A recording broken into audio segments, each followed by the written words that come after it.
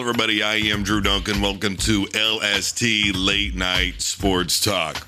All right, let's get right into it. No BS, no screwing around. Obviously, we want to get started with UFC 279. Look, I respect Nate Diaz as a fighter. I respect what he's done in the MMA world. I respect what he's done, period. Okay, he's made a name for himself.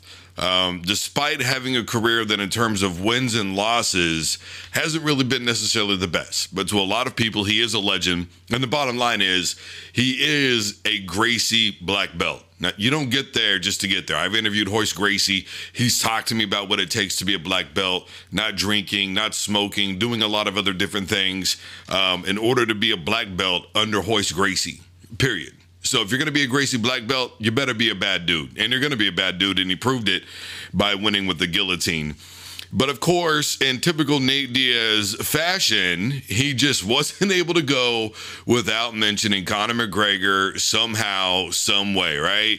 Him and McGregor have been beefing for the longest time. And to be honest with you, I'm not really sure that I'm just kind of over it. Yeah, sure. If they had a trilogy the way that McGregor promised that they're going to have in a tweet that he put out a couple of days ago, then yeah, absolutely. Sure, why not? You know, watch a fight, okay? And it'd be another hell of a fight, right? So I don't think we would be disappointed in it.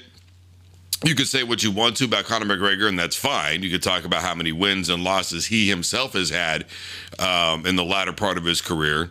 But Nate Diaz was talking about going and fighting in other mediums, right? He was talking about, you know, just doing whatever, kickboxing, jiu-jitsu matches, boxing. And, of course, you know, he started out by saying other guys have tried to do it and they couldn't do it. McGregor couldn't do it. And it's just like, bro, you could have taken a shot at anybody. You could have taken a shot at Tyron Woodley. You could have taken a shot at a lot of other guys, but you just couldn't help yourself when it came to Conor McGregor, could you? You just couldn't. It just, you know, it was just there for the taking, that low-hanging fruit that we all know that Nate Diaz relies on to keep himself relevant in the Twitter world. Basically, that's really what it amounts to.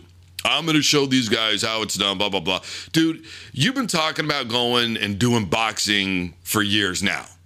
And I have yet to see Nate Diaz step into a boxing ring. If he ever sees this, he'll probably throw shade at me too. But the reality of it is, it was a fun fight. As far as the fight goes, it was a fun fight to watch. It really was. And you know, those guys were jawing with each other, him and Tony Ferguson. They were jawing with each other, smiling at each other, giving each other a lot of daps. You know, Diaz was being a showman, right? He was being a showman. He was, you know, kind of hanging out on the cage, right? Giving the crowd a little something, double daring Tony Ferguson to come in on him, right? I'm daring you, bro. You know I'm here. What are you going to do about it? At one point, he shook his head. And I still don't quite understand why. I thought maybe he was giving up. Tony Ferguson got in some really good leg kicks, but he didn't really capitalize on them in the way that I thought that he could have.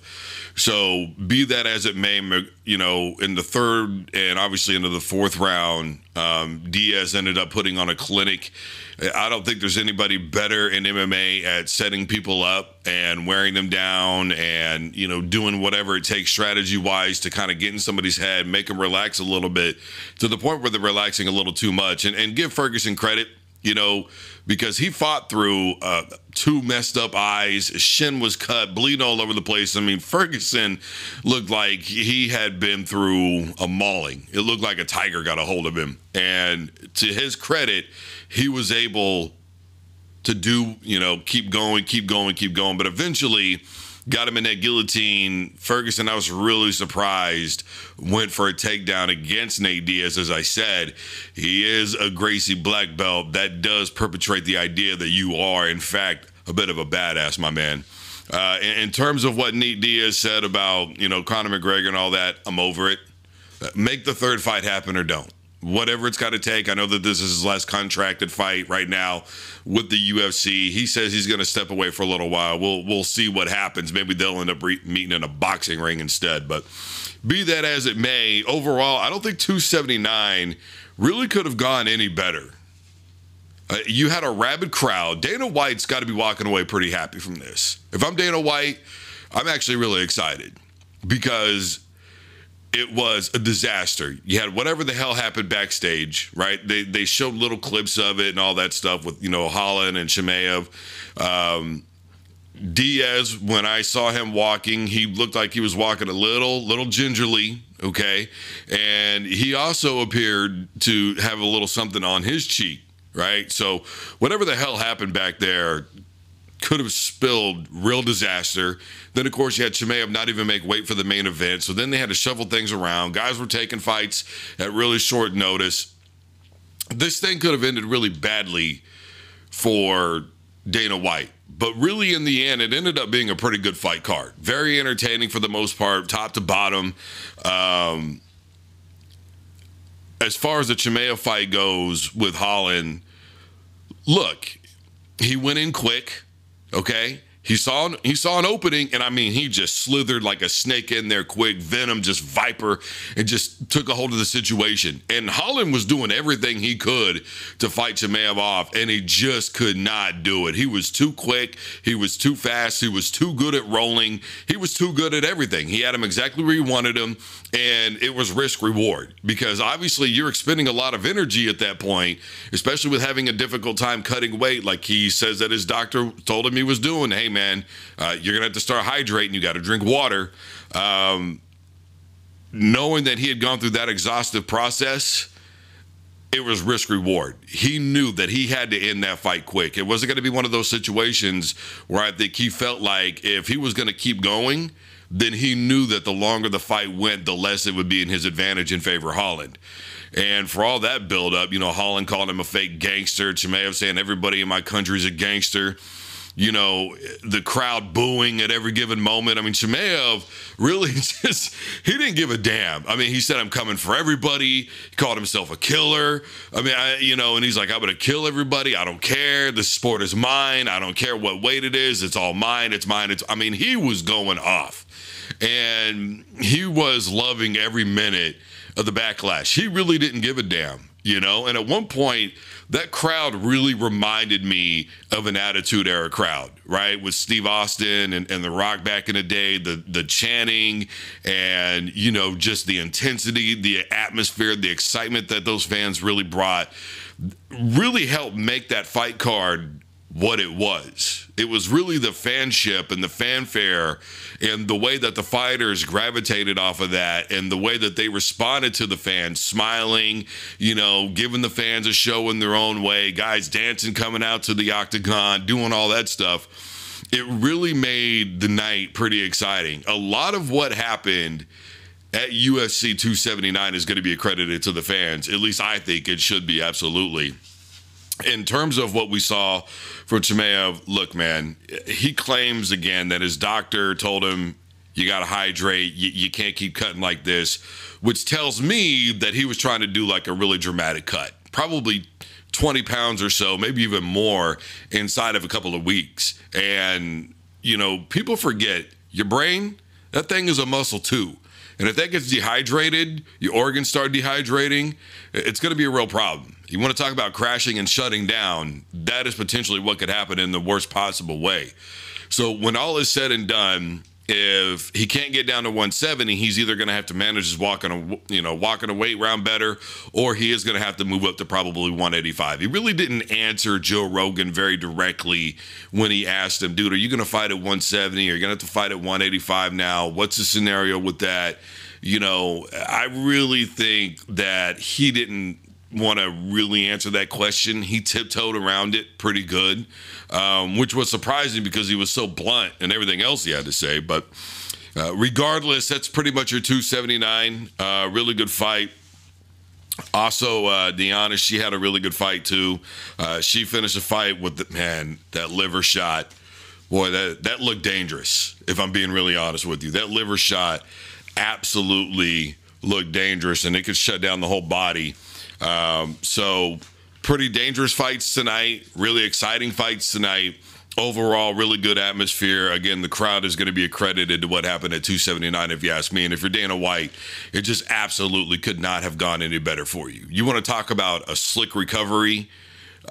taking a risk after one Conor McGregor, of all people, said, hey, this shouldn't have happened. If guys can't make weight, you don't need to be shifting stuff around. Dana took the ultimate risk, and instead of just trying to replace fights, said, nah, here's what we're going to do, and ended up working out in his favor. I'm going to tell you what, calculated genius or amazingly lucky, I'll let you decide on that one. A little bit of college football today. Boy, did today prove again what I continuously talk about in college football, or what? I mean, seriously, you had Notre Dame fairly competitive against Ohio State last weekend, right? This weekend just looked horrendous at home against Marshall. Again, preseason rankings. We're in basically week 3. They're going to call it week 2, but there was college football on the weekend before that with Nebraska, etc. There was nothing to be desired about Notre Dame in that game. Ranked number 8, even after the loss to Ohio State, and could not get it done against Marshall. Too many turnovers, just couldn't get really the run game going. Offensively, they were just porous all the way through. Defensively, they weren't bad, but they were already in bad situations to begin with on most drives, and it really favored Marshall, who just played the waiting game, and it ended up working in their favor. I mean, that's really what it amounted to. It's not that Marshall did anything special. It's just that they made some really big plays defensively that ended up winning that football game for them. That's really what it boiled down to. And again, did Notre Dame deserve to be ranked number 8? That's the question that we have to ask ourselves every single season. And I don't want to hear this about, well, you never really know. Exactly. We never really know. So why are we giving them the benefit of the doubt early on in the year? Okay, the Skip Baylesses of the world, I guess, are just anointing people to the college football playoff that don't deserve to be there yet. Okay, you have to earn your way to the college football playoff. Last I checked, you have to earn a ranking. Sure, Alabama comes in ranked highly every single season, but at least they've been able to back it up every year with Nick Saban. I mean, it's been really one of the few exceptions over the last 20 years or so. When you really think about it, teams that are starting in the top 10, how many are finishing in the top 10? Right? You had Florida last week beat a 7th-ranked Utah, beat up on them good, and then they turn around and lose to Kentucky. They couldn't do anything offensively. A couple of interceptions. One of them ended up going back for a touchdown.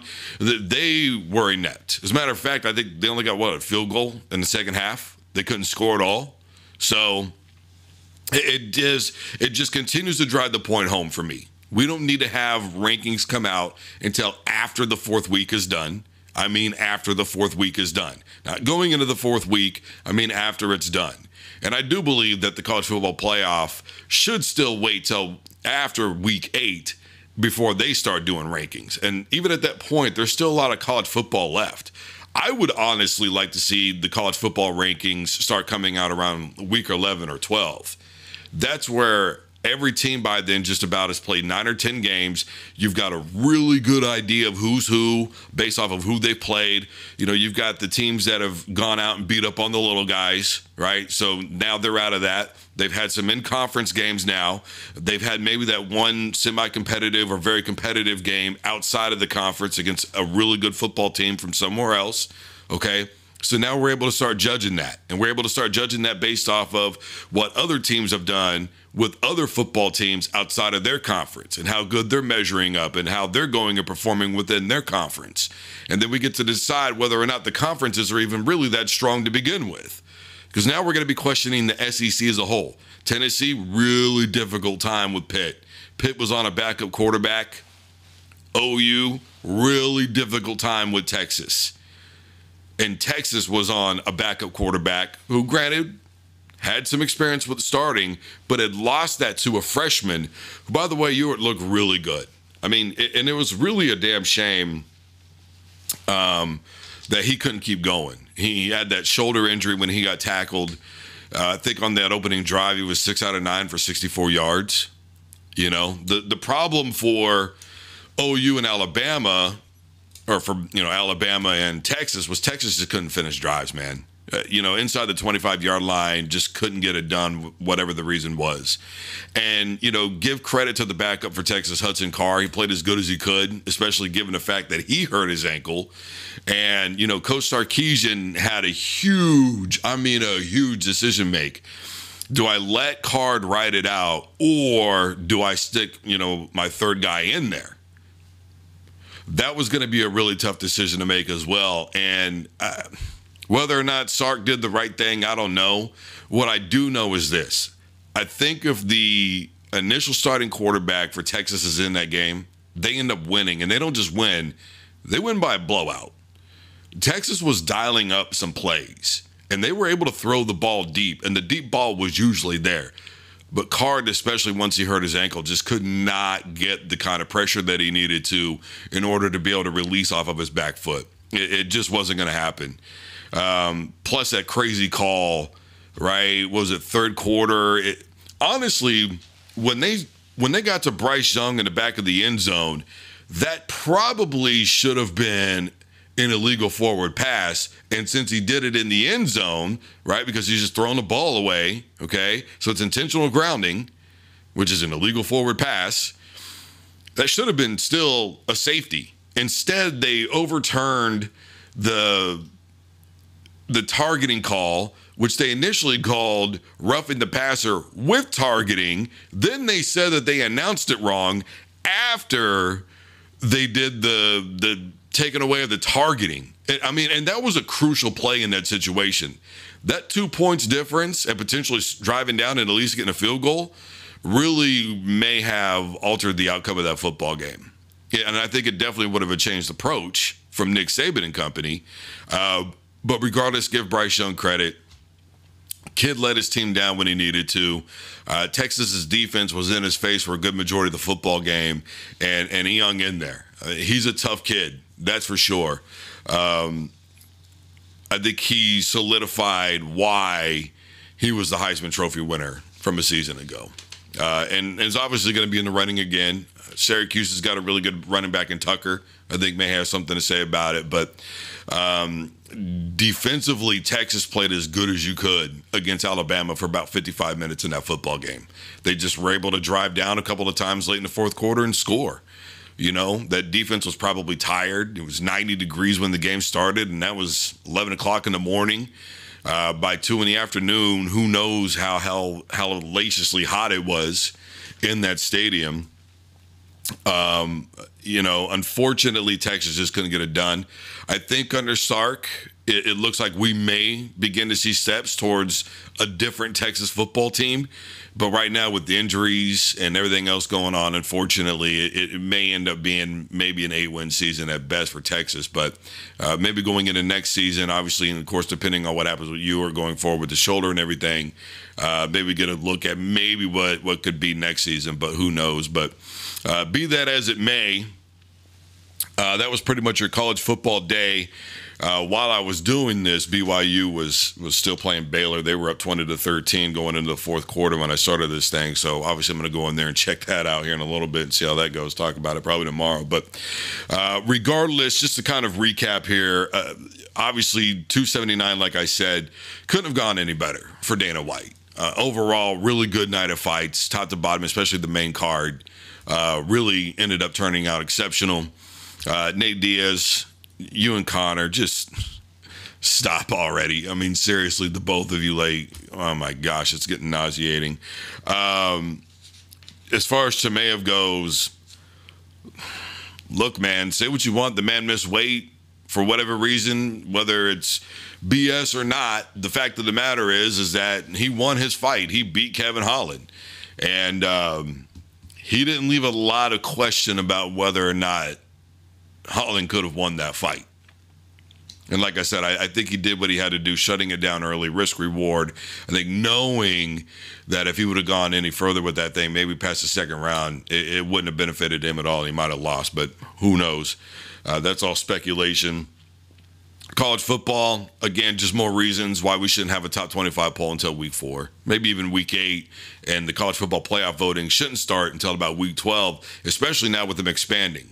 right? With you expanding, to me, you get the chance to be even more selective than you did with 4 teams. With 4 teams, you had to be very selective and just kind of basically go, okay, conference champion. Now you get to be even more selective on who's played who's playing when, all those good things, who's playing their best ball right now, who was playing their best ball all the way from the beginning to this time in the season. You know, when did the upsets happen? How did they happen? Were these fluke things? You know, all those great topics of debate and discussion are going to come into play, but you're also going to get the Cincinnatis of the world an even bigger chance. You're going to get the Boise's of the world, the BYUs, who, of course, are moving into the Big 12, BYU, that is. But even then, you're going to get the Boise's of the world a chance. It's going to be well-deserved, you know, because obviously we're seeing Sun Belt teams win, right? We just saw Appalachian State beat Texas A&M. Okay, what did Texas A&M do this season that warranted their ranking? That's the problem. We're living off of last year, 5 years ago, 10 years ago. Stop it. It's what you're doing this season that should dictate whether or not you are ranked. That's it. And we shouldn't be doing it right out of the gate because, to me, we're doing more harm than good, especially to the players, if I'm being honest with you.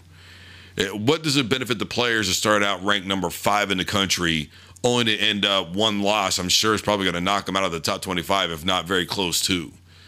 Right? Now, I understand that you've got to be mentally tough and all that good stuff, but I think that we forget these are still 18, 19, 20-year-olds. All right? Most of us that watch college football are probably 35 and up.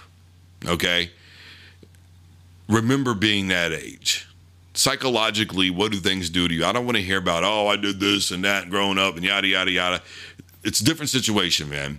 And you didn't have reporters in your face and you didn't have people talking about you 24/7. You didn't have people in the comment section talking about what you were doing in life, just hitting you over and over again, calling you a bum, calling you a loser, calling you this, calling you that, being derogatory when they speak about you. You didn't put up with those things. These are different. The mental game is different now than it ever has been before.